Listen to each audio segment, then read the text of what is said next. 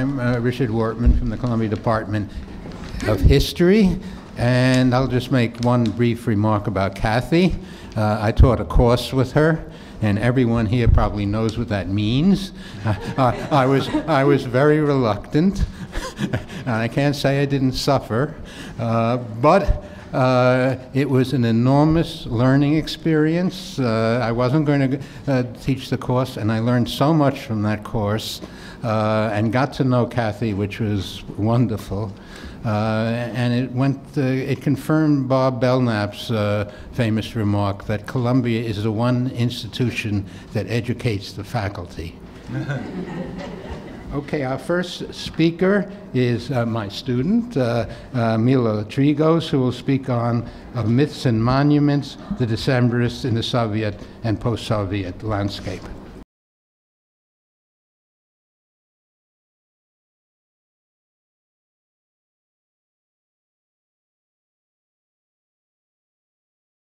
Thank you. Just a quick remark about Kathy. Kathy was my master's and my dissertation advisor, along with Irina and Richard. And so you will see from this presentation how her reading of a variety of texts from both high and low culture influenced the way that I approach material. The passage of nearly 2 centuries has not dimmed the Decembrist uprising as a vibrant event in Russian historical consciousness. Recurring anniversary celebrations and frequent literary, cinematic, operatic, and even comic book. Ooh, what did I just do? Hold on. Here we go. Even comic book depictions of the uprising attest to the Decembrists' hold on the Russian cultural imagination. The fascination with the Decembrists began immediately after the revolt on December 14, 1825, and continues to the present day. Despite the revolt's failure to achieve its immediate goals, it has had an enormous political and cultural impact. I've written elsewhere about the evolution and multivalence of the Decembrist myth in Russian literature and culture. Today, I'll be focusing on the topographical myth of the Decembrists, that is, how they were memorialized and became embedded in the Russian, Soviet, and post-Soviet landscape. After quashing the Decembrist revolt, Nicholas I orchestrated rituals of state and power to emphasize his victory, first by presenting his son and heir, Alexander, to the troops for their acclamation, second by conducting a church service on Senate Square to cleanse it of the symbolic stain of the Decembrist treason against the state. This symbolic reclamation of imperial space furthered Nicholas's claim to legitimacy, which rested not just on his ability to lead the empire to triumph through a moment of rebellion, but also on the promise of future stability in establishing a lineage by producing an heir to the throne. After the uprising, the government controlled the release of information about the revolt, the sentencing, and execution. A ban was placed on representations of the Decembrists in any medium unless Nicholas or members of the imperial court commissioned them, and this would be one example of that. The Decembrist names and images would be erased from historical memory, but Nicholas's victory on December 14th was commemorated at the court every year with a solemn church service, was depicted in several paintings from the mid-1830s to the 1860s, and was treated in the authorized history of Nicholas's ascension to the throne by Baron Modest Korff from 1848, a text which was commissioned by his son Alexander and corrected by Nicholas himself. Concerted efforts were made by the officials to ensure that the graves of the 5 executed Decembrists, Ryleyev, Pestel, Kakhovsky, Muravyov, Apostol, and Bestuzhev-Ryumin, would not become a site of pilgrimage or commemoration. After their hanging, their bodies were removed and buried in an unknown spot on Golodai Island, a remote location in Petersburg. Despite numerous petitions by the families and friends of the executed Decembrists, the imperial authorities did not disclose any information about their location or allow reburial. Ryleyev's wife and Alexander Pushkin, among others, attempted to locate the gravesite, but it remained undiscovered throughout the 19th century.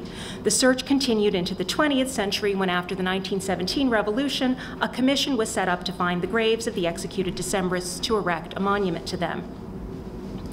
However, in Siberia, further away from the locus of imperial power, the graves of the Decembrists and their families were marked and memorialized early on. And you'll see here a mausoleum that was erected with the death of the Decembrists, Nikita Muravyov's wife, Alexandra, and her daughter and another Decembrist's child, Ivan von Wiesen, were buried there, as well as in the small crypt grave for the Decembrist Annenkov and his wife's daughter, Anna. Several of these lieux de mémoire were represented in paintings in the mid-19th century, which were not circulated, but were kept as family relics and heirlooms, and in commemorative postcards in 1905. As Alison Rowley notes, picture postcards are, and I'm quoting here, tantalizing objects central to understanding the social history and visual culture of fin de siècle Russia. Produced in numbers dwarfing the print runs of posters or popular prints and available in every corner of the empire, picture postcards had the power not only to reflect popular culture, but also to shape it. Through picture postcards, it is possible to discern the multiplicity of the often contradictory beliefs and values swirling through popular culture at the time.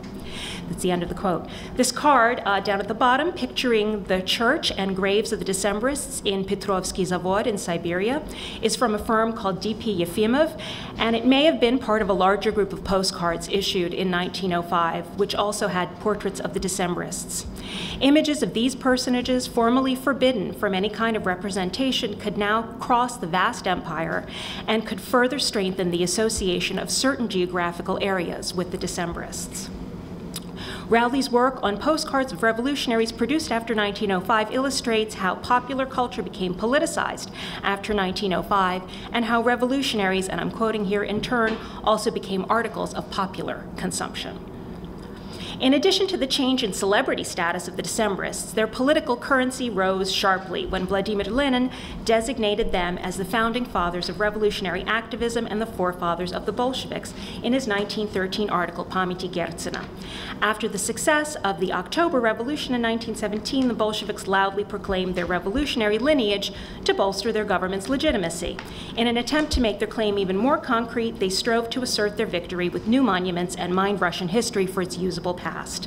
Lenin's plan of monumental propaganda reflected the new state's myth of revolutionary prehistory and genealogy, substituting new monuments for the old statues to past rulers, and sometimes breaking up those very statues and using parts from the old monuments, combining them with their new monuments. Influenced by Tommaso Campanella's utopia of the ideal city-state, city of the sun, which turned religion into science and the urban landscape into a museum and outdoor school, that's Richard Steight's words, Lenin wanted cities decorated with plaques and blocks of stone inscribed with Marxist axioms, as well as with statues and busts of important figures in the history of socialism, revolution, and culture. The Decembrists Dulyev and Pestel were included among the names of honored radical activists, regicides, and peasant rebels from both Europe and Russia to be on display. Steitz calls this the Bolsheviks' first public lesson and a, quote, display of history by monuments, unquote. At this juncture, the Decembrist myth evolved from being a myth of opposition against the autocracy to become an official legitimating myth of the Soviet state. The Bolsheviks reinforced their claim against the writings of the Russian émigré nobility, many of whom were directly related to the Decembrists, and sought to make themselves the keepers of the Decembrist legacy. The official establishment of the Decembrists within Leningrad's topography began as early as 1918, when Ofitserskaya Ulitsa was renamed Ulitsa Dekabristov. But with the Decembrist centennial celebration, the Decembrist prominent role became firmly embedded in the Soviet landscape right in the center. Senate Square was renamed Decembrist Square in 1925 in honor of the Decembrist centennial. Another monument commemorating the centennial of the execution of the Decembrists in 1926 marked the supposed gravesite of the Decembrists on Ostrov Golodai. In addition, the island itself was also renamed Ostrov Dekabristov. During the solemn festival marking the occasion, one speaker insisted, quote, the best monument to the Decembrists is the USSR, magnifying the Decembrist significance to its largest possible physical manifestation. The Decembrists also became the point of origin for the history of political imprisonment in Russia and expanded beyond its original symbolism as a failed revolution, an example of self-sacrifice to further a lofty cause. And you'll see here I have just various photos, especially of places in Petersburg. The designation of places of memory devoted to the Decembrists usually coincided with the celebration of a significant anniversary. To honor the sesquicentennial of the uprising, a monument was erected on the site of the execution of the 5 Decembrist leaders on the ramparts of Peter Paul Fortress. Streets in many other cities in the Soviet Union were officially renamed in honor of the Decembrists and their wives. I found at least 7 different locations within Ulitsa Dekabristov, and in Chita as well. You have Damskaya Ulitsa, named for where the Decembrist wives had their homes. Over the course of the Soviet era, monuments to the Decembrists were constructed not only in Leningrad, but also in Kamenka in Ukraine and many towns in Siberia where the Decembrists spent time in prison and in exile. Yalutovorsk builds itself as the city of the Decembrists and offers tours to Decembrist sites as a unique regional experience. The monuments range from the more traditional to examples of socialist realist sculpture, such as the monument in Angarsk, and as you can see, that's the one on your right, with the Decembrists transformed into almost Stakhanovite figures, bare-chested and bursting out of a pillar of stone. My personal favorite is this strange combination of imperial and Soviet iconography. In this monument to the Decembrists and to Lenin, where we see Soviet revolutionary genealogy literalized, with a statue of Lenin resting upon the heads of the Decembrists. And on the bottom, you'll see this sort of traditional iconography, especially of the two profiles. It was very common for the engraving that was on the front of Herzen's Polyarnaya Zvezda, the profile of the 5 who were executed, to be put on some sort of an obelisk or at the base of the monument devoted to Decembrists. And the plaques quote Herzen and Lenin for authority, the typical quotes that everybody has heard ad nauseum, so I won't repeat them.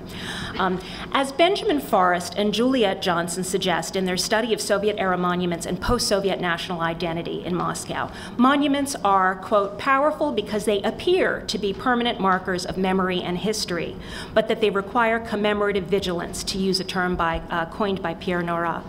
Forrest and Johnson suggest that when normal politics have been interrupted by revolution or regime change, that existing monuments and other places of memory can experience one of 3 possible fates. They either become co-opted, /glorified, disavowed, or contested. Lenin's plan of monumental propaganda ended up succeeding in relation to Decembrist places of memory, with monuments and memorial plaques marking the landscape of St. Petersburg especially. However, during the post-Soviet era, we see all 3 of these fates occurring with Decembrist monuments, depending on their location: co-opting and glorification, especially in the provinces and in Siberia, and the process now of contesting or disavowing the monuments in the center. In St. Petersburg, in 2008, the first step toward the establishment of a post-Soviet revision or reversion to imperial space took place, with the reversion in naming from Decembrist Square back to Senate Square, though many other Decembrist streets and monuments remain and are still adorned with flowers. Although the majority of Decembrist monuments were constructed in the heyday of the Soviet era, from the 1960s through the 1970s, several new monuments have been constructed since 2000 using public funds and private donations, specifically monuments to the Decembrists in Yekaterinburg in 2000 and in Kurgan in 2011 and 2015, and to the Decembrist wives, finally, in Tobolsk in 2008 and Irkutsk in 2011. These monuments all valorize the Decembrists as important figures in the history of political imprisonment and as contributors to and benefactors of local Siberian culture, providing medical assistance and establishing schools for the local population.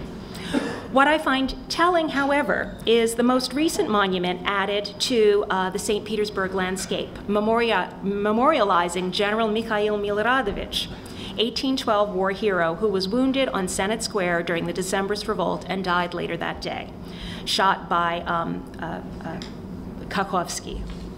In a solemn ceremony conducted on December 4th, 2015, Miloradovich's monument was unveiled at approximately the same time as many other cities were commemorating the 190th anniversary of the Decembrist uprising. Miloradovich was recognized as a great patriot and savior of Russia. This step appears to be another sign of the times and to indicate that there will be contested narratives within Russian history, or that the contesting of narratives will continue, and that there is going to be a disavowal potentially of the Decembrist legacy as opponents of the autocracy, and we will probably continue to see that menacing return to the autocratic past. Thank you.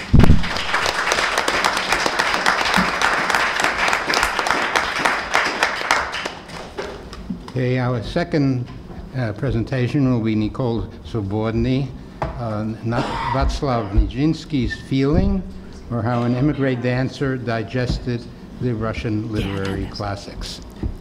Okay, thank you. The formulation of my title is meant as a call out to Kathy. I'm thinking specifically of her article, The Telltale Black Baby, or Why Pushkin Began the Blackamoor of Peter the Great but didn't finish it. I remember Kathy coming up with this title, how she wanted it to evoke the 18th century. I was fortunate to have the opportunity to see her modeling. Can you hear this? Or, okay. To see her modeling the writing process on many occasions. Kathy cared passionately about words. She was a brilliant writer and also a great writing mentor, giving invaluable comments not just on the final written product, but on the psychology of the writing process. So thank you, Liza, Carly, and the department for organizing this symposium in her honor. So, Nijinsky's feeling, with feeling in italics. This refers to Nijinsky's writing, known in English translation as the Diary of Vaslav Nijinsky, but which Nijinsky himself indicates that he wants to title Чувство and divide into two parts, Жизнь and Смерть. Throughout Чувство, Nijinsky calls attention to the meta-literary process of his writing and declares his intention to publish his work. The writing ends abruptly, practically mid-sentence. Although Nijinsky doesn't provide dates, we know from his biography that the date here is March 4th, 1919. This was the day that his wife and in-laws took him to Zurich, where he would be diagnosed as, quote, a confused schizophrenic with mild manic excitement, unquote. At the time, 29 years old and the most famous dancer in the world, Nijinsky would spend the next 3 decades of his life in and out of psychiatric institutions. He never went back to his writing and never performed publicly again. Much of that time, Nijinsky would live in what has been described as a catatonic stupor. A captive in his own mind, as Igor Stravinsky would write years later, his most perfect gift of expression and movement stricken, immobile. Oops. God. All right. At the time of his writing, Nijinsky was living in semi-retirement with his wife and 4-year-old daughter in Samarid, Switzerland, cut off from the ballet world, from any real community of experimental artists, from his beloved mother and sister who were stranded in Bolshevik Russia, and it seems from any Russian speakers. A sense of displacement and homesickness pierces through his writing in his expressions of love for the Russian land, the Russian food, the Russian language, and Russian writers. Today I was planning on talking about Nijinsky's dialogue with Dostoevsky, and for that, digestion is a key metaphor. But then I thought for a symposium honoring Kathy, a Pushkin intertext is more appropriate. You have Pushkin's poem, Ni dai mnie Bog sойти с ума. Pushkin wrote this in 1833, the same year he wrote The Bronze Horseman. As you know, the subject of an excellent article by Kathy, and I would add my favorite of hers.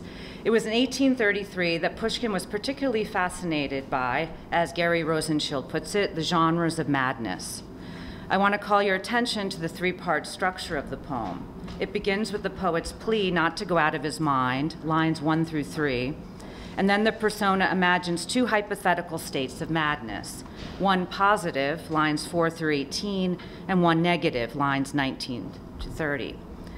In the first hypothetical situation, the persona valorizes madness from an inside perspective. Note the following words indicating mobility: резво, пустился, вихрь, expansion outdoors, лес, небеса, поля, волн, strength, силен, happiness, счастье, sensory perception, заслушивался, глядел, artistic expression, пел, and visionary experience, в пламенном бреду, в чаду нестройных, чудных грез. In lines 17 and 18, the speaker becomes both a creative and destructive force. Perhaps because of the danger implied in those 2 lines, the poem then gives way to a completely opposite view of madness. In the 3rd section, the poet imagines madness from an outside perspective. Instead of the agency of ya, the pronoun changes to tibia. Instead of images of freedom and mobility, the images here show immobility and imprisonment.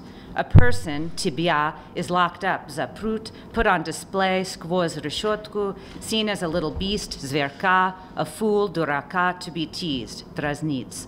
The forces of nature are contained. Madness becomes spectacle. The poem doesn't offer a synthesis or resolution, but rather juxtaposes these two representations of madness, leaving it up to the reader to decide whether to side more with the valorization of madness or its devalorization, or to accept the ambivalence of the two juxtaposed situations. We start with this poem in a course I teach at Washington University.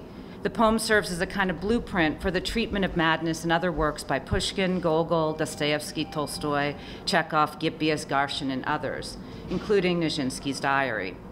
We ask the question, which of these such situations is emphasized, incapacity and captivity, or a liberating visionary experience? In Nijinsky's work, the juxtaposed images of madness presented in Pushkin's poem play out in a unique way. As readers of feeling, we feel a tension between two narrative movements in counterpoint. In the foreground, Nijinsky is writing freely, automatically, about his bodily movement and feelings, thereby taking us, his readers, on his mind-expanding flights of fancy, corresponding to the second section of Pushkin's poem. Meanwhile, Nijinsky records mundane events happening in the background, knocks on the doorbell ringing, muffled phone conversations overheard, a telegram received, in which he is being taken to clinical diagnosis and institutionalization, corresponding to the third section of Pushkin's poem. In other words, the two situations in Pushkin's poem, presented sequentially and hypothetically, are recorded in feeling, чувства, simultaneously and in real time. To be more specific, images from the second section of Pushkin's poem are played out through Nijinsky's recording of his solitary walks in the mountains surrounding his house in St. Moritz. Like the disordered delirium Pushkin describes, Nijinsky's walks have a dreamlike symbolic quality, and it's hard for us to discern if they really took place, even though he assures us that I lived through all of this in practice, na praktiке. Like Pushkin's persona, Nijinsky seeks strength, happiness, and creativity in this mobile delirium, or what he calls a trance. In his second walk, for example, he tells us he went to a mountaintop and looked out. Я почувствовал голос и закричал по-французски. Парол! Я хотел говорить, но мой голос был настолько силен, что я не мог говорить и закричал. Я всех люблю, и я хочу счастья. As Pushkin's persona becomes one with elemental forces, Nijinsky tells us, «Я живу до тех пор, пока у меня огонь в голове. Мой пульс есть землетрясение». For Nijinsky, life is energy, and he literally feels the movement of the natural elements with and in his entire body. The elemental force might seem pathological and dangerous, but he believes it is a psychic mobility that will save the earth from ecological destruction. While Pushkin's persona cuts down forests, Nijinsky wants to preserve forests by saving paper. While Pushkin's persona digs up the fields, Nijinsky warns people about the dangers of digging for coal and pumping oil and petroleum out of the earth. He proposes alternative sources of energy, a way to get physical power, получать физическую силу, without fossil fuels. Now let me give a few examples of how the images from the third section of Pushkin's poem find resonance in чувство. Nijinsky uses the pronoun ya repeatedly, and while Pushkin's poem changes pronouns only in the fourth stanza, Nijinsky changes perspective throughout, sometimes imagining how others perceive him, putting these hypothetical thoughts of others in quotation marks, as in, «Он с ума сошел, он танцор, и больше ничего». He is aware that his very act of writing is seen as a sign of madness, frightening others and eliciting mockery. He knows that he's being observed and fears that «возьмут меня в сумасшедший дом, и я потеряю всю работу». The closer captivity looms, the more urgently he cries out, «Я есть человек, а не зверь», and «Я глуп, а не дурак». When his in-laws arrive, he escapes. He walks and then runs through the snow, desperately seeking a room to rent where he can finish writing чувство. He ends up in Samaritzdorf at the telegraph office. He feels someone touch his shoulder and looks around. It's Dr. Frankel, ready to take him back. Dr. Frankel was the sports medicine doctor that his wife had employed to psychoanalyze him. I'll wrap up by asking the question, to what extent did Nijinsky consciously engage in dialogue with Pushkin's poem?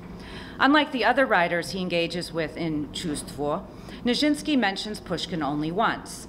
The reference occurs when he remembers how hard his life was when he had just graduated from the Imperial Ballet School. He used to love to retreat to his own room, where he would study the works of Dostoevsky, Gogol, and Pushkin. Я хотел быть писателем, he tells us. To that end, Nijinsky copied out Pushkin's poems over and over, thinking that he could learn how to write poetry and novels like Pushkin. But then he realized that this imitation was pointless and abandoned it. In Feeling, Чувство, Nijinsky certainly doesn't copy Pushkin, but at this point of crisis in his life, at this point when he's immersed in a solitary study of the Russian language and obsessed by the very sound of the words and razum, they occur on every single page, it seems natural that Pushkin's poem would have provided a type of structure and vocabulary for Nijinsky to express, as he calls it, нужные вещи.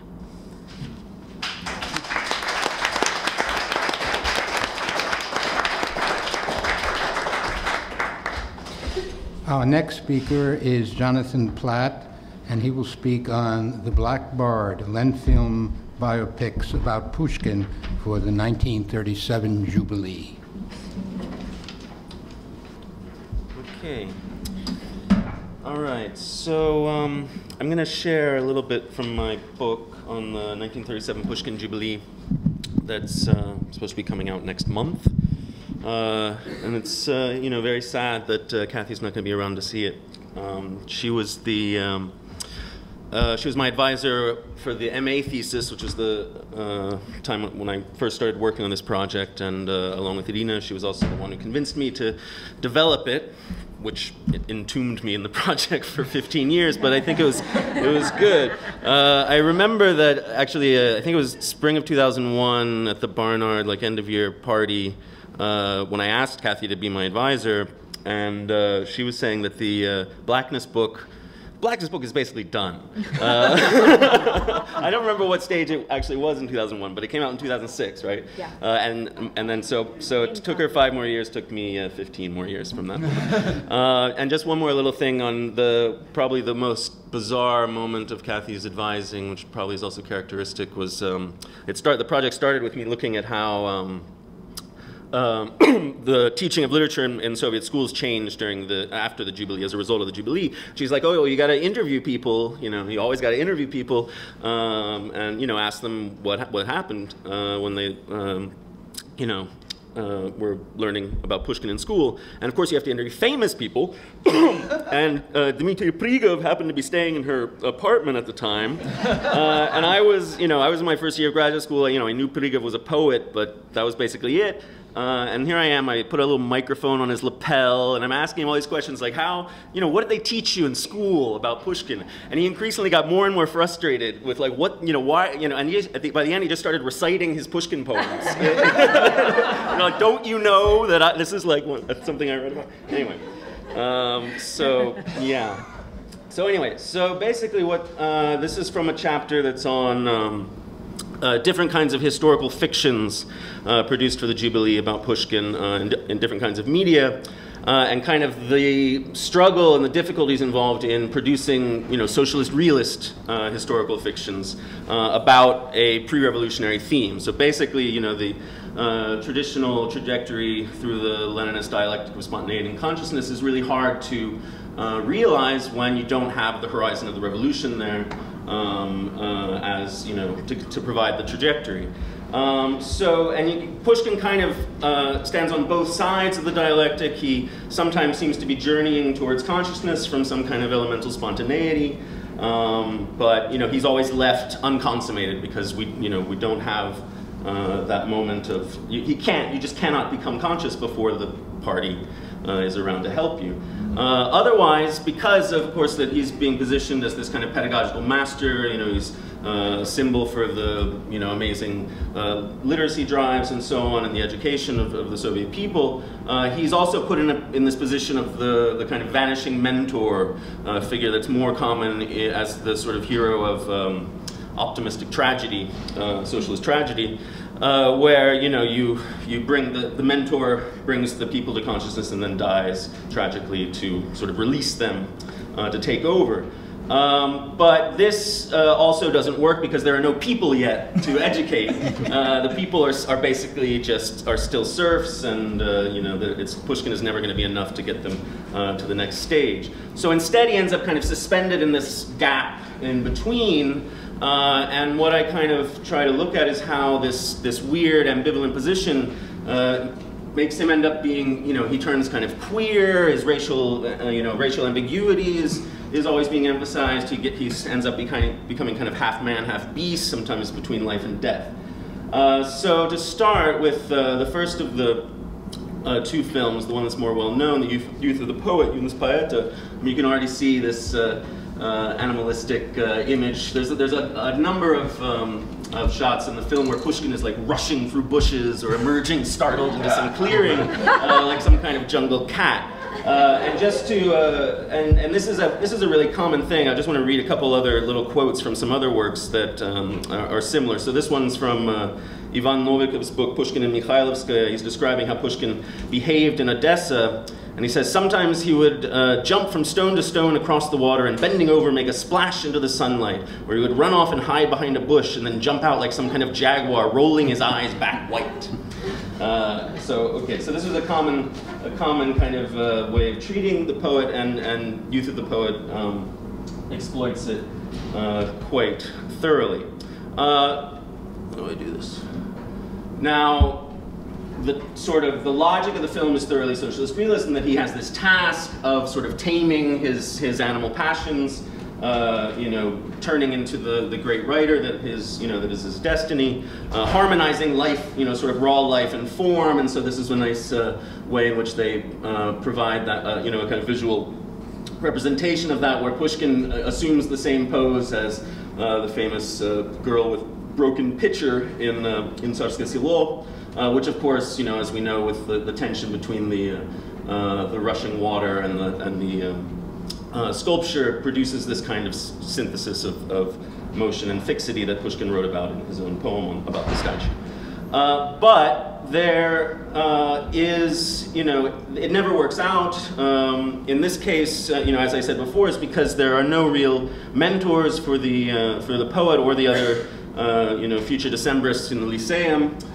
In the film, it's interesting, originally, apparently, there were some scenes featuring Chadaev and Kunitsin, the jurisprudence teacher at the Lyceum, who was quite liberal, but it seems like for some reason they cut those parts out, and it's not clear why. But it basically leaves these young guys as like this kind of orphaned collective who are, you know, want to do something but don't really know how. A lot of the film is about how Pushkin is in love with the peasant girl Natasha, and but he can't do anything. In the end of the movie, she gets sold, and she says, "If you were rich, you could buy me." And he's like, "I can't do anything." And he goes back and says, "To freedom!" A toast to his friends. So it's very uncertain what this is all supposed to mean. Okay, so. Then the other film, Journey to Erzurum, Puteshествие в Erzurum, Pushkin here is in a different kind of position. They're actually really, they work nicely together. So in the Youth of a Poet, Pushkin's, you know, makeup is very naturally done. It's kind of they're really trying to make him look like a real black person, whereas here you can see he looks kind of like a drag queen with the wig and all this weird makeup. So it's much more artificial. So it kind of, you know, he's obviously not as much in that elemental position as in the other film. It's also worth noting that the film is extremely homoerotic in other ways. There's this, you can't see it very well, but the moment Pushkin arrives to the camp, the military camp, is marked by this really beautiful shot of bathing horses, these naked soldiers taking the horses in to bathe. Now, Pushkin's task in the film basically is to rouse the spirits of the exiled Decembrists. It's all, the historical accuracy of the film is not there at all, but as you can imagine. But so he's supposed to like cheer them up. They're all depressed, and one of the things he tries to do is get the Decembrist sympathizer General Rajewski to bring all the guys together in an illegal meeting, because you're not supposed to have officers fraternizing with soldiers, and the Decembrists have been reduced in the ranks. And so this is from the scene where he tries to convince Rajewski, and it's this Rajewski is like lying reclined. He's got this extremely long pipe that sort of hangs limply at his side, and Pushkin comes up and starts vigorously tickling it, saying, "Nu что, голубчик?" Let's get the guys together. And they zoom in on his face, and you have Rajewski's very white hand on his shoulder, and it's this very kind of uncertain, ambivalent kind of what is this? Is this a human being? Is this is this a man? What is going on here with Pushkin? Pushkin is extremely distinctively marked out from the other people around him. Then when they finally have the meeting, it's interesting as well. They're all kind of sitting around, clutching one another, sort of reminiscing about their time in prison and exile. Pushkin, in the end, they start singing the romance of Talisman, right? This Pushkin poem, and it becomes clear that Pushkin is being associated with the talisman, right? The talisman is supposed to protect us from what? And so if you remember the last lines of the poem, I have it translated in English here. "Dear friend, from crime, from new wounds of the heart, from betrayal, from forgetting, my talisman will protect you." Right? So the idea is that the beloved gives the speaker of the poem this talisman, and then she's telling him how it's going to protect him. And so what you get from this, it's interesting, is that Pushkin protects the Decembrists from betrayal, right? From forgetting. That ultimately what he's doing is he's not trying to restore their kind of revolutionary potency, but kind of make them accept, I don't know, is Emma still here? The site of castration. The sort of the failure of the revolutionary event, right? To remain faithful to that failure and not sort of just languish, but to sort of preserve it as the sort of source of their subjectivity.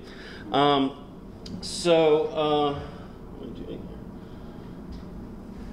Almost 2. Yeah. So okay. So finally. The two Decembrists who've been reduced in the ranks are sent on this kind of suicide mission with the promise of being restored in the ranks if they're successful, but the guys who send them on it are they want them to be dead, and it's very perfidious and so on. And Pushkin is there when one of them dies, and he's got this goat fur cape that he wears in all of the exterior shots, again, this animalistic image, and when his friend dies, he does this kind of makeshift burial moment, and he's also, you can see that he's also partially under the goat skin and so on. And this is, again, kind of, what the focus is really in all of these representations of Pushkin, that we're in this kind of putrescent time-space, right, where there is no revolutionary horizon that is there for us to sort of realize this trajectory that these socialist realist films are supposed to be following. Instead, we have to just anticipate this people to come. We have to remain and sort of, endure within this strange, ambivalent position. So I guess I'll stop there. I'll have more time. 1 minute. I surrender my minute to the next speaker.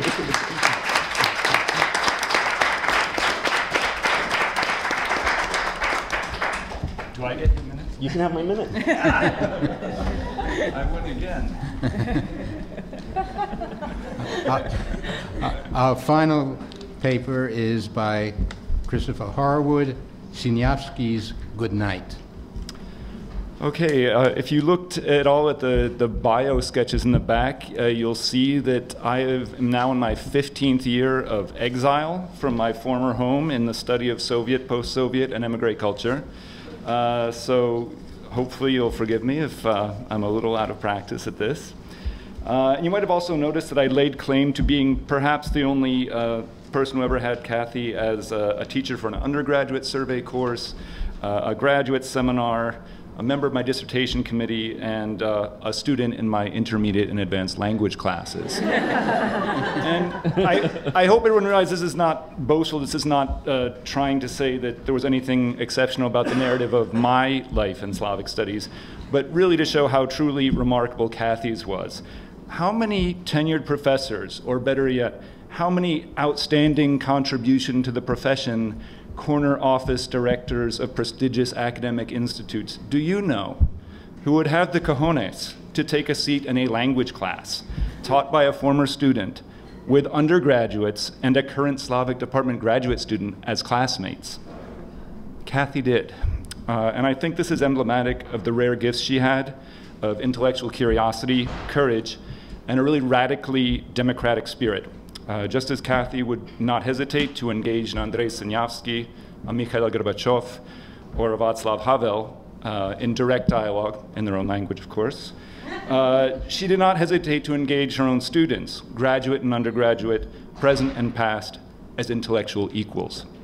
I'm sure that among Cathy's former students here today, I'm not alone, and being especially grateful to her for having invited me at a very early stage of my apprenticeship to take a seat at the grown-ups table, and for making me feel welcome there and almost comfortable. So my presentation today is occasioned by Liza Knapp's discovery in Cathy's files of a term paper that I submitted in the fall of 1991 in partial completion of the requirements for Cathy's graduate seminar on Solzhenitsyn and Sinyavsky. So last September, when Liza invited all of us to participate in this event, I decided that the logical choice for me would be to present here a revisiting of that seminar paper, which I had written on Andrei Sinyavsky's 1984 autobiographical novel, Good Night, Spokojnie noci, almost a quarter of a century ago.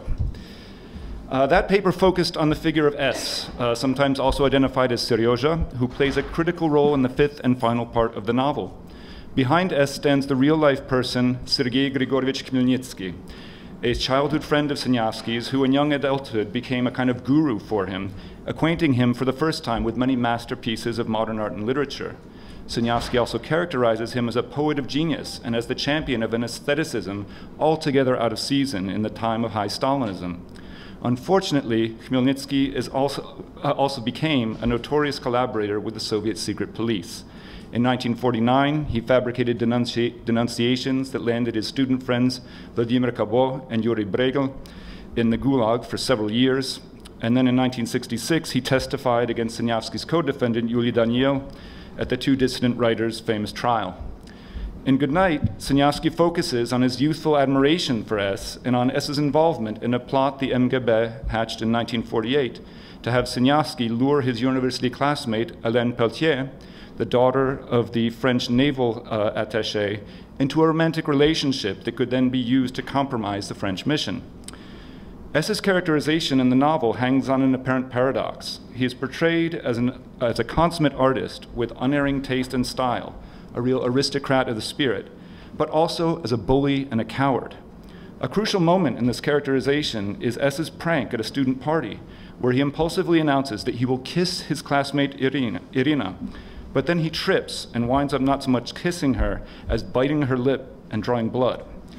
All the students present react to this botched stunt with shock and revulsion, but Sinyavsky Tirts's narrator defends the exploit, saying, quote, "Oh, he was, if you will, attempting to perform a dazzling vaudeville for you fools, a jolly harlequinade whose theme was the turning of humdrum prose into poetry, a trivial kiss into a witty trick." I'm embarrassed now to realize that in my rather tortured analysis in that paper 24 years ago, it was built around a misreading of this episode. Whereas apparently then I believed that the narrator was still trying in that quoted passage to redeem S in the eyes of the readers, it seems pretty obvious to me now that even though S is referred to in the third person, this is really a case of a kind of extended free and direct discourse in which the narrator is arguing S's point of view for him in what are or would be essentially S's own words. Needless to say, Cathy's comments in the margins of my paper questioning that interpretive blunder were very gentle and diplomatic.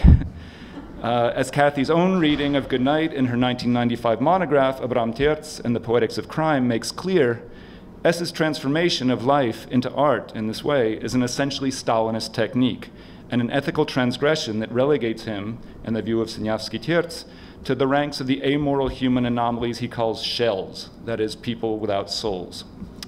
Olga Matic, in her 1989 article, Spokojnie Noci, Andrei Sinyavsky's Rebirth as Abram Terz, was among the first commentators to assert in print that S is, quote, Stalin's life-size counterpart in the autobiographical plot of Chapter 5, unquote. My 1991 paper argued further that S can in fact be seen as a linking point, both morally and artistically, between the seemingly polar figures of Stalin and Sinyavsky himself.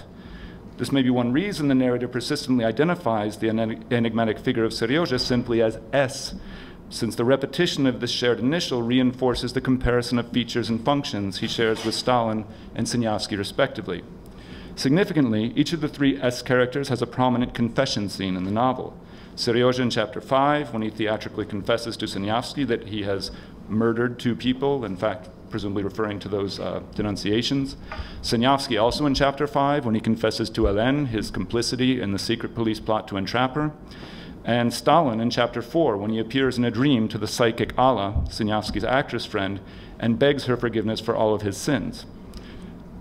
While one clearly cannot draw an equal sign between any 2 of these S characters, the novel emphasizes that all 3 are sinners, and its structure encourages us to consider analogies and key differences between their roles as artists. Besides being like Stalin in his misguided penchant for translating art into reality, metaphor into deed, Seryoja also represents a hypothetical alternative path for Sinyavsky, that of the artist intellectual who actively collaborates with Stalinist intrigue and terror.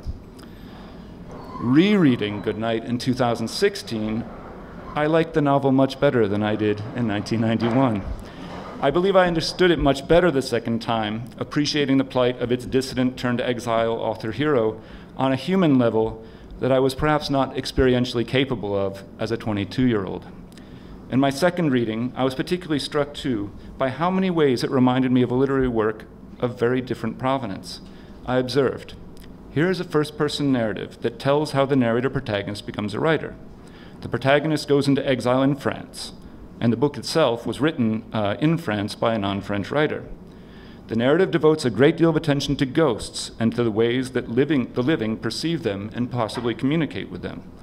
The protagonist has a formative but complicated relationship with his strict father, who was born into the nobility.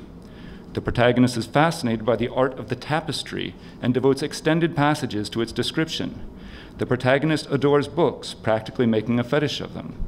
One of the books he recalls most fondly and specifically is a bibliographic rarity, an account of the history of the false Dmitri. The figure of the false Dmitri, and more generally the problem of imposture, resonate with the novel's other explorations of the problem of human identity, in particular with the protagonist's complex, fragmented, and at times unstable sense of his own identity. One might think that all of these terms could hardly apply with equal validity to 2 literary works written in different languages and nearly 3/4 of a century apart from each other. And yet, they accurately describe key elements both of Goodnight by Sinyavsky Terz and the notebooks of Malta Loredz Brigge by Rainer Maria Rilke, which I read for the first time a few months after reading Goodnight, and which I've since had the occasion to teach 5 or 6 times. Is it possible that Sinyavsky had read the prose masterpiece of one of the German language's great 20th century poets? In the words of Brigge, yes, it is possible. A Russian translation of Brigge was published in 1913, and we know that Sinyavsky had access to many bibliographic rarities in the Lenin Library. We also know that Sinyavsky was an avid student of Pasternak, and that he wrote the long introduction to the 1965 Biblioteka Poeta edition of Pasternak's poetry. Pasternak, in turn, was an avid student and sometime correspondent of Rilke's. He admired the notebooks of Malta Loredz Brigge particularly, citing it in correspondence as an influence on his own lyrical novel, Dr. Zhivago. I don't want to overstate the parallels between Goodnight and Brigge, of course. A major motivation for Sinyavsky in exploring the identity of the false Dmitri is to consider the impostor's resemblance to Stalin and to Stalin's potential successors. Indeed, the entire novel can be read as an account of Sinyavsky's confrontation with and flight from the phenomenon of Stalinism, which never could have been a concern for Rilke or for poor Brygge. Nonetheless, I find striking the shared preoccupation that both of these texts have with the art and political history of the early modern period, with ghosts, with problems of identity, and with a high aestheticist sense of artistic value. In the previously cited article, Olga Matic suggests that Good Night could be read against the, quote, should be read against the background of Russian symbolism and the avant-garde. The novel's cultural mythology and ideas about the nature of art go back to the Silver Age, whereas its provocative style and imagery are in the tradition of Babel and Mayakovsky, as if a shockingly crude revolutionary aesthetic had been grafted onto the refined idealist culture of the mystical turn of the century. While Matic's reading connects Good Night to some specifically Russian Orthodox iconography and to mystical tropes of Russian symbolism, I believe that one can attribute some of the novel's aesthetics and some of the ambiance of its Künstlerroman narrative to at least one non-Russian modernist source. The final acknowledgement to Cathy I'd like to make in connection with my reading and rereading of Good Night is the role she played in expanding my view of literature. I could not have re-examined this text the way I have now if Cathy had not encouraged me, by the example of her own scholarship and argumentation, to consider more about a text than just what is most narrowly in the text itself. On the one hand, she helped reawaken in me an interest in the lives of writers and the societies they live in, an interest that I had lost track of at some point in my youthful attempts to fashion myself as a neo-formalist literary scholar. On the other hand, I believe I also owe to Cathy my finally grasping the most basic and I think unassailable principle of post-structuralist theory, that meaning is not inherent in the text itself, but emerges in the interaction of the reader with the text. Cathy articulates this idea and its relevance for understanding the work of Sinyavsky very clearly and persuasively at the end of the first chapter of Abraham Pirc and the Poetics of Crime. It gave me a thrill to read that theoretical explication this past winter and to think about the many ways that my classes and conversations with Cathy over the years had prepared me to understand that premise as something almost self-evident and necessary.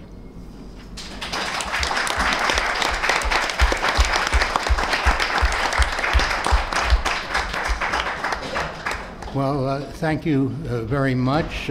All of you have further advanced my education, so I'm very happy to be here, and we have time for questions from the floor and discussions.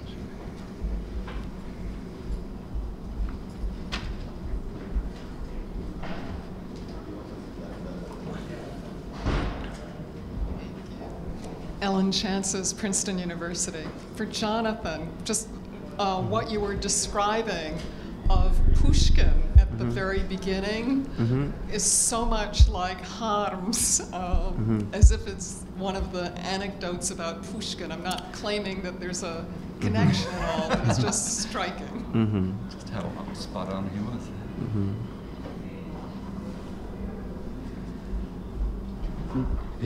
You want to answer that? Oh, should I say something? Yeah, Harms. Well, I mean, sorry, I spaced there a bit. Well, I mean, Harms's Pushkin. I mean, you're talking about Harms's Pushkin, but yeah, I mean, well, those it's written at the same time, so I don't think it's accidental. And you know, Harms was also he actually was trying to write something that would be published during the Jubilee, a children's text, and a lot of the and like he couldn't get it to work properly, but there are moments in it that he takes into his more avant-garde and funny texts about Pushkin. So yeah, I don't think it's. I mean, everyone is. Pushkin is always in this period in being represented. Whenever you try to depict him in some kind of narrative way, he always ends up in this very strange, slippery position, which is throughout Russian culture. I think you find a lot of that with Pushkin. So I was going to ask about, I'd like to ask something about Nijinsky. How well or how deeply read do you think he was in the Russian classics? We know from his sister he didn't write too much because until this final effusion. She does say, though, in her memoirs, I mean, you know, yes, probably know, but that he read a lot. So well, she says that he read a lot, but you know, when you actually look at all that he was doing on a day-to-day basis, not at that moment, but certainly earlier, one wonders. But I wondered whether in the writing you found, apart from this one poem, you found many other echoes Well, the biggest one is Tolstoy. And so I have an article coming out in December, in a volume of essays on mobility on that. And that one is definite. He really, but he was reading the late works of Tolstoy. Yes. So he was a Tolstoyan. And so there you see Confession, Ispoved, you see especially this Na Každý den, which was this compilation of words of wisdom, whatever you want to call it, that Tolstoy put together, his own words of wisdom and like famous people, and he quotes that. So Tolstoy, Dostoevsky, he mentions. I'm sure, aware that a lot of the characters in Dostoevsky ended up in insane asylums in Switzerland. You know, there's a couple in like Demons, and then of course the idiot, who he says he's the idiot.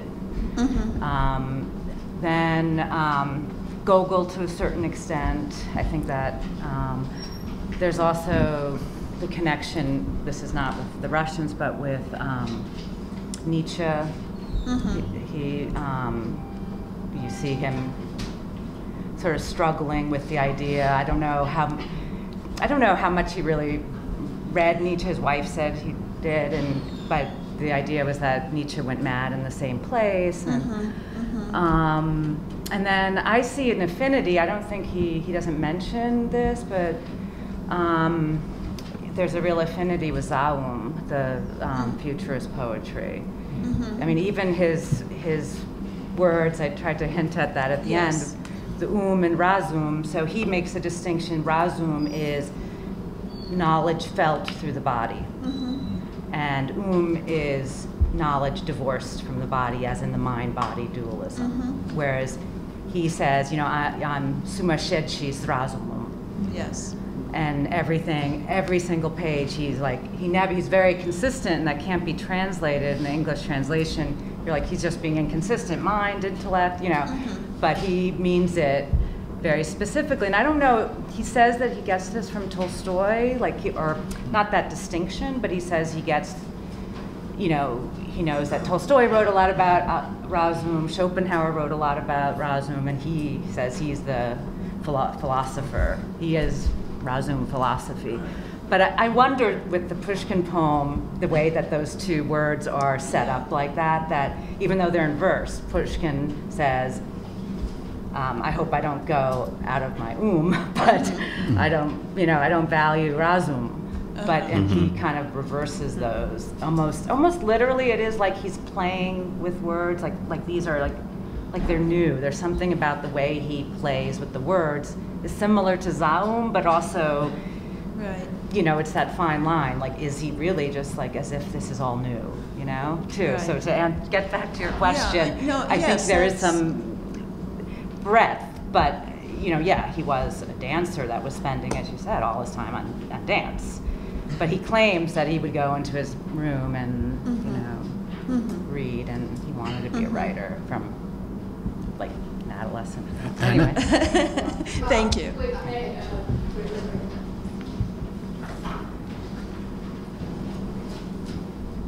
So I'm a dance critic, and I'm asking the question on two fronts on the issue. Is my friends Ellen Day and Karl Proffer sent me the Xeroxed copy, every single page of the Nijinsky diary in Russian when it first became available through Igor Markevich, who had married Kira, the first daughter. So I read every single page in Russian, and the Proffers decided not to publish it. And then it went on the market about 15 years later. There was a British agent, Glass, who was originally asked to sell it. I think also I helped edit Bronislava Nijinsky's memoirs, she died, they were being edited by her daughter, Irina, whom I knew quite well, and unfortunately, Irina spent too much time restaging Bronislava's ballets and her mother's ballets, I mean, Bratislava, so she never got past 1914, but it was a very detailed account, and I know, Lynn, you questioned some of it there. Yeah. But the thing is, I think you have to realize the state he was in when he wrote that diary, and I want to ask you whether you believe, as he says in it, that he had sex with cats. And he doesn't say that. Yes, he does in the original. That's why this is my I hope. looked at the original. You did not see the original. That's the point. The one I looked at is at the New York Public Library. In the Russian script, handwritten? Yeah, it's on microfilm. You can, anybody. Well, I'm sorry, it was in there. And also that Diaghilev's doctor had a heart attack because he was so sexually aroused by Tamara Kursavina. I'm just saying, I have seen that diary in many versions. He does mention sex with cats, but not him having sex with cats. I think so. I think there's frankly, I don't think any of us care whether he had sex with cats. But the point is, how... Actually, I have a theory on that. That I don't know what we today can believe or not believe about somebody who was writing at that time in a disturbed state of that kind and perhaps misdiagnosed. That's all. It's a comment. So I feel that you do believe everything that's written in that diary? I'm not trying to say is it what he's writing is true or not. I'm looking at it, what he's doing with language. So it's not a question of. Correct. No, I'm not. I'm just saying what he's doing with language is the way I describe it. It's kind of like it is disturbingly on that border between art and life. Okay, that's. And I mean and I kind of see it like performance art of like the late 60s and 70s where it's like body art. Like he's doing this thing. I mean, yes, it's on the one hand it is life and it's sad and all these, it's disturbing too. But on the other hand, it's like performance. I mean, he's aware of this as performing. So I see it as kind of in between, okay, well, and mostly I think where you're coming from. I accept that, but I just don't accept it from a traditional way of an analysis. So you brought in something new. Yeah, go ahead. Yeah, I'm sorry. Hold that thought. Oh, sorry. Yeah. Thank you for the lovely presentation. It was interesting to look at Pushkin right through two different glances. One through the lens of a savage, and the other is this homoeroticized man, and that kind of interests me in a sense that Gogol, right, his counterpart, they are frequently mentioned, right, together. Is also he is also homoeroticized, right? He also has this aspect to, I guess, his image. And if you can just comment on that, why these two? What does homoeroticism have to do, right, with the perception of these two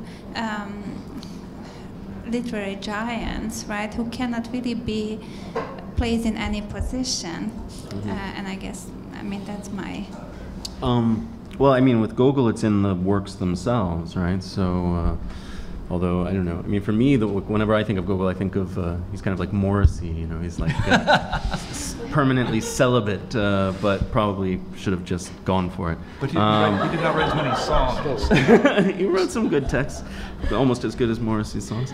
But yeah, I don't know. Is Gogol, when we do we have films about Gogol that represent him in homoerotic ways, or?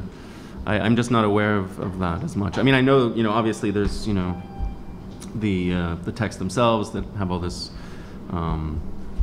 homoerotic quality to them, but otherwise, I don't know. You can't, if you want to make a sort of broader parallel, I think you certainly can in terms of, this position of the canonical Russian writer very often, and maybe Pushkin and Gogol would be the two most characteristic examples, as sort of very hard to place, right? Very difficult to define in terms of identity. And actually, I mean, there's Pushkin himself in his time that would make fun of everyone, for like he has this there's this famous moment where he was making fun of Dostoevsky, quoting this famous statement from who was it, the Pompadour or whatever, some 18th century French society woman, I can't remember, who says, and saying that sa pensée n'a pas de sexe, right? So like he's, and it comes from the original saying is like a feminist statement that thought does not have gender, right? So women can think as much as men. But when you say it about Dostoevsky, it means that there's no sex in his thinking. It's not sexy and it's lacking masculinity, right?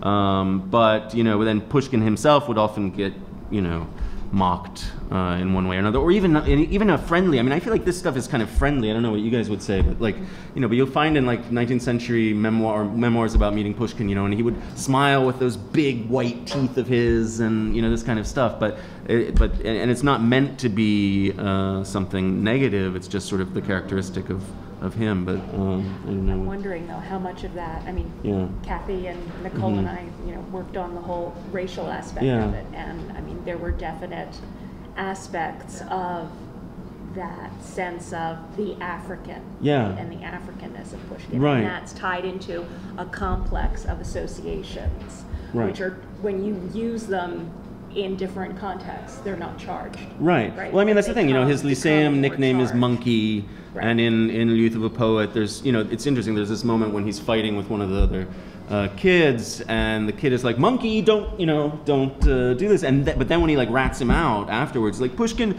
he's crazy. He's this Diki Afrikanец. He attacked me like a panther. And so it's like there's this kind of weird.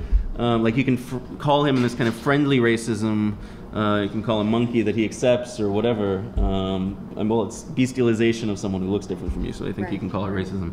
Or it becomes this really kind of genuine. That there's something dangerous in this guy, something too raw and untamed for our civilization. And then the Soviets in the film version are sort of celebrating that this shows that he has a kind of, I don't know, like Pavka Karchagin quality of like intensity that could be used for revolutionary purposes. But they can't. My point is that they can't take it to any kind of logical conclusion, just because the historical situation doesn't allow that. Use the microphone. Yeah, I just wonder, when does homoeroticism enter the picture, right? But kind of it becomes added to this, very concrete image of the savage, or some association with blackness, because this is just, to me, it was very new. When? I mean, I don't know. I mean, it's the director's choice in many ways. I think it's. Did you see earlier examples? It's not something that I've seen much of, actually, to be honest. Like, this was a very specific example where in this story, and it has to do with the male collective of the Decembrists in exile. It has to do with. There's also moments like the bad guys in the film are all extremely lascivious. Like there's this moment where they're sitting around the dinner table with Pushkin, from that one picture, chomping on meat, and they recite their favorite line from Pushkin, which is a description of Lyudmila and Ruslan Lyudmila being scantily dressed, basically. And like, we want you to write more things like that. So like sexuality itself is kind of, it's not necessarily about sexuality, but it's about this kind of, the homoeroticism is more about, this warming of each other in the space of defeat, right, in order to hold on to that. I'm sorry, I actually wonder if that, the sense of homoeroticism is coming up because what they're trying to do is make the nobility and representatives of the empire appear to be less human, right? And so is it that they're becoming more animalistic? because they're not on the right side. Well, that is the problem. But they are on the right side. I mean, it's like, you know, Pamяти Герцена, right? I mean, do they ever put up on the monument like "Страшно далеки от народа"? I mean, do you get that as the right? No, they don't. But so it's like it's all extremely positive. We love these guys, but they're not human yet. Right? No, but the imperial authorities, not the Decembrists themselves. But the imperial authorities are extremely heteronormatively marked. The imperial, in that movie at least, they're lascivious and you know, interested in girls. But whereas the guys stick together in the Decembrist camp. But. Well, it's been a long time since I've seen it. So I think we're coming to an end now. It's 3 o'clock. Is there one final question anyone has? No? Okay. Well, thank you for a terrific panel.